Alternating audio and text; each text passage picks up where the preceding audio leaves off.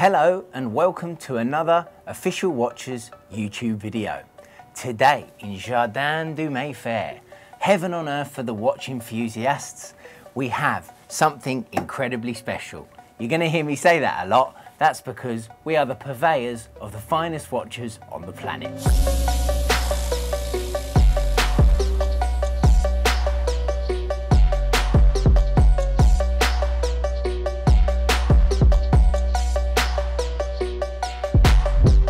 There's few watches that really can stop me from being able to talk.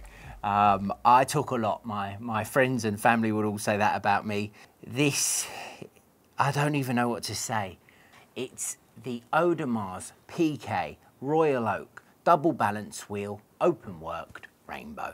It's one of the few watches that deserves that big long title. That's how it should be introduced because, man, take note to the other watch brands.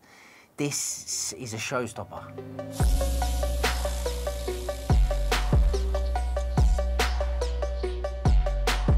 This watch was launched in 2021 as a boutique-only edition. It was also released in yellow gold and rose gold. But on this particular reference, my absolute favorite is white gold, and I'm so happy to say that because I've got it here to show you in depth and explain why. Again, we'll be saying this a lot, but I really mean it. This is a rare, rare bird. This is so rare that if you search for it on YouTube, you'll find nothing but crickets. The contrast and the colour is what makes it so perfect. The muted kind of white gold aspect with the rainbow, they play off each other better than the yellow and the rose, in my humble opinion. Let us know in the comments if you prefer yellow or rose. Right, before I get too carried away, let's go over the stats. It's 41mm, but it weighs closer to 42 due to the angular case and integrated bracelet. It's 10.1mm thick, so a very easy wearer. It's 18 karat frosted white gold case and bracelet. It has 32 cascading gemstones around the bezel, mixing sapphire, emerald, and rubies. The watch also has a 50-meter water resistance, so according to AP, it will survive a dip in the pool or a shower.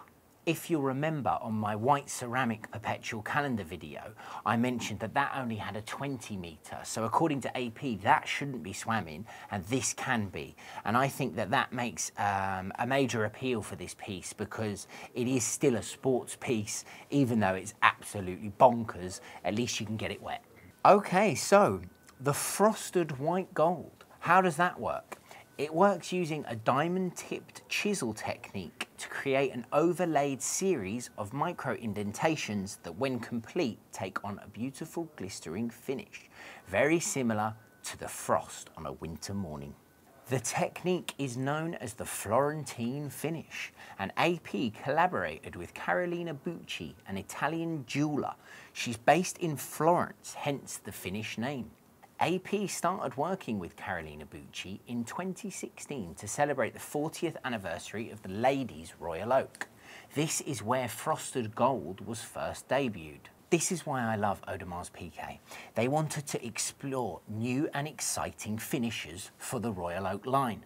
Bucci, you really knocked it out the park with this one, and she's done such a good job that she is now in regular collaboration with AP. They are using her to create many of the most sought after watches in their lines. Audemars Piguet and Carolina Bucci are a match made in heaven. Due to the human nature of creating this frosted pattern, that means that no two will ever be the same. And as you know, if you've watched my previous videos, that's what really gets me going. If you consider the sheer amount of hours it takes to hand hammer each piece, you can really start to understand the rarity and the price for that matter. Right, let's move on to the bezel. The coolness of the coated white gold really brings out the brighter tones of the multi-baguette cut gemstone bezel.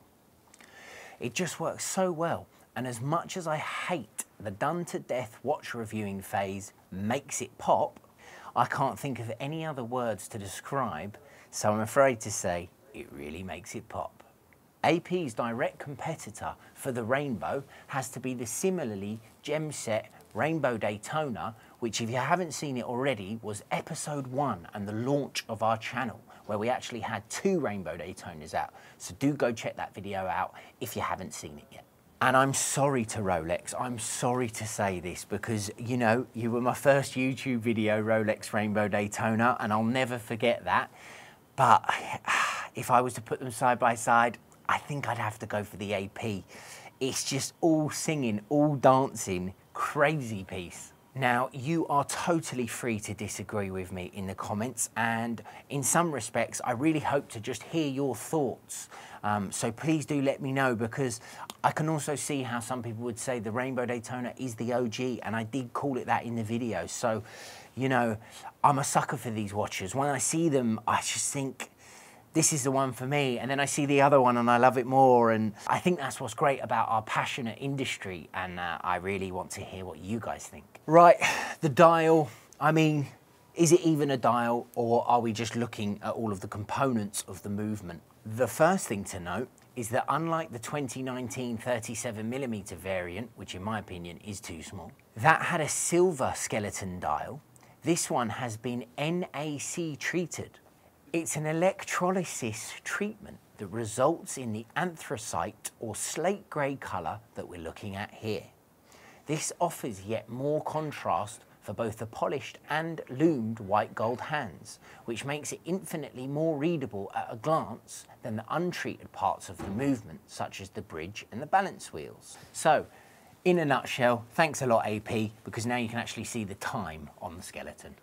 The movement is Audemars in-house caliber 3132. It's a 35 dual automatic skeleton movement which has a second balance wheel and spring that increases mass and inertia to offer more stability and precision.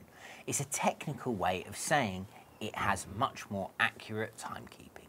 The power reserve is 45 hours, which means it wouldn't make it all the way through the weekend. But if I owned this watch, I wouldn't be taking it off for the weekend. This isn't a party watch. This is an I own the party watch. Celebrities, who's lucky enough to have one? Not many. I was expecting all the usual suspects, but it turns out even they don't have it yet. We've spotted them in the 37mm models, but in this one, so far we only have the absolute legend. It's Karim Benzema, and the other person who's been spotted in it is Dan Bilzerian, who can always be seen topless wearing his 41mm frosted. I can assure you, me and Dan would look exactly the same in a pair of Speedos wearing this watch. So what do I think of the Audemars Piguet? I think it's out there. I think it's wild. I think you'd have to be mad to buy it. I think that is the perfect reason that you should buy it.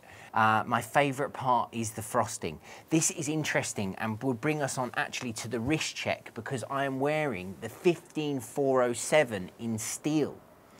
So I'm wearing a steeled Openworks, and now that I've seen this, I mean, it's just completely destroyed it. But of course it's blown it out of the water. That's a silly thing to say, because it's 4 times the price. So if I'm paying 4 times the price of a steel Openworked, then I want 4 times the jaw-dropping value. And this does give you that. What does someone have to pay to have the most exclusive AP on their wrist? And the answer is £585,000. Guys, thank you so much for joining us on this YouTube video. I'm having a blast. I hope you are too. I'm really enjoying speaking with you all. Let us know what you think, and I will reply to each and every one of you. Thanks for joining us.